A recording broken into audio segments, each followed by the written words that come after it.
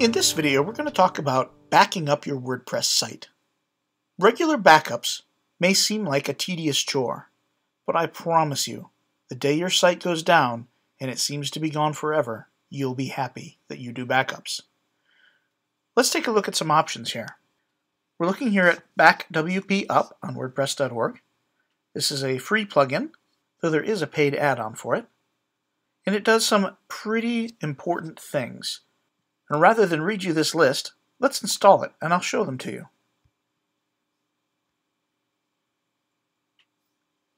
Here it is. We install and activate. As soon as you install, you see this splash screen, which tells you about some of the things that it can do. But let's dive right into making a backup job.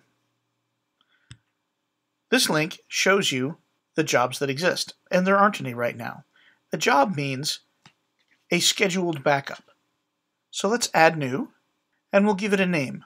We'll call it Nightly Backup.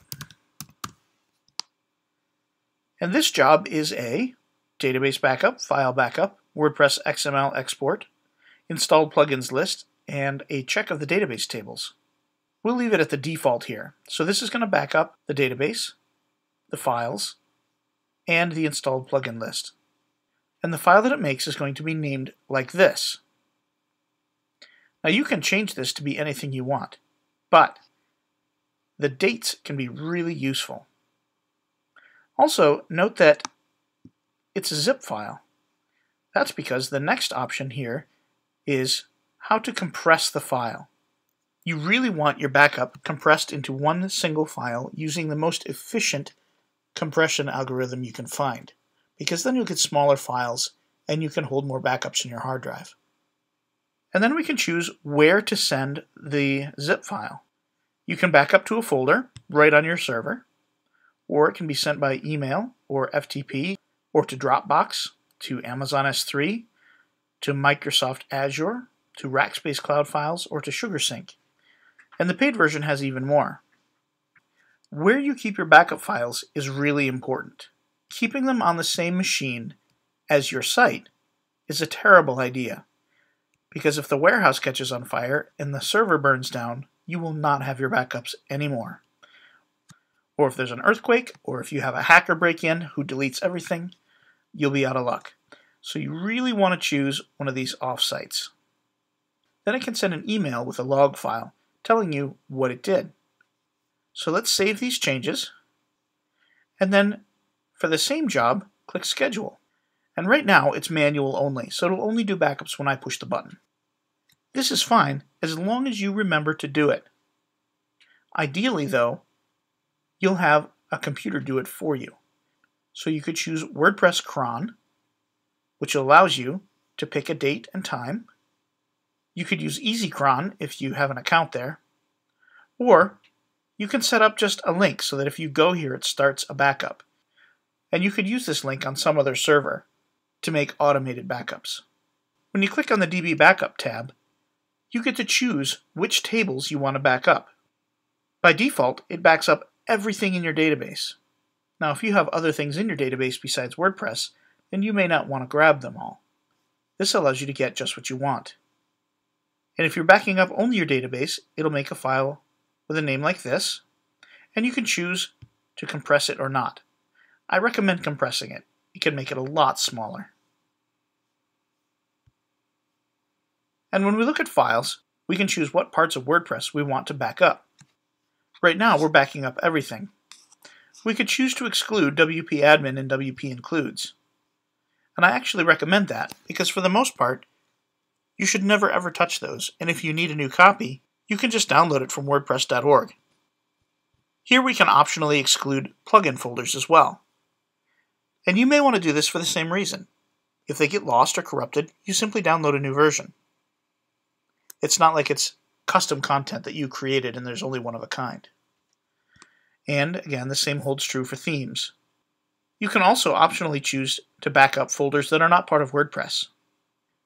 And you could exclude or include special files as well. Having a list of your plugins can be really handy.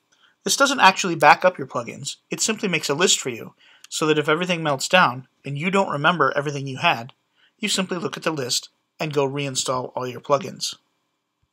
If you choose to make your backups on the same server, which I don't recommend, here's where you can say where they will be stored. This allows you to set a number of files to keep, so that you don't just keep building up files forever and blow out your hard drive space. So now we have a job for nightly backups saved, and I can choose Run Now. There, my backup is done. Now this is a very small site, so the backup went quite quickly. It can take 5, 10, or 15 minutes sometimes to do a backup for a larger site. But here you can see the job, when it was last run, and then over on the left, if you click Backups, you can see the backups here, and you can choose to download or delete. Now, while it's very important to have backups, you don't necessarily have to do them yourself or use a plugin. A better solution is to use whatever backups your host provides. Many hosts provide automatic backups as a service. We're looking here at GoDaddy, and right here's a Backups tab in my admin area. And I can choose anything from the last 30 days.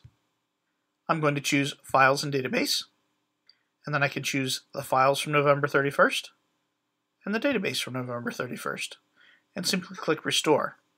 I'm not going to restore because I don't want to actually do that right now. But I didn't have to do anything at all to have these backups happen. It's just part of the service.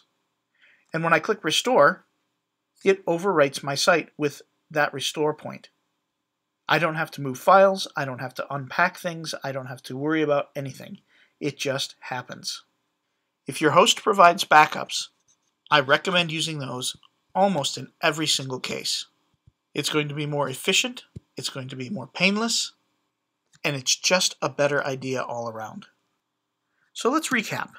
When we're looking at features for a backup plugin, we want a plugin that can do offsite backups.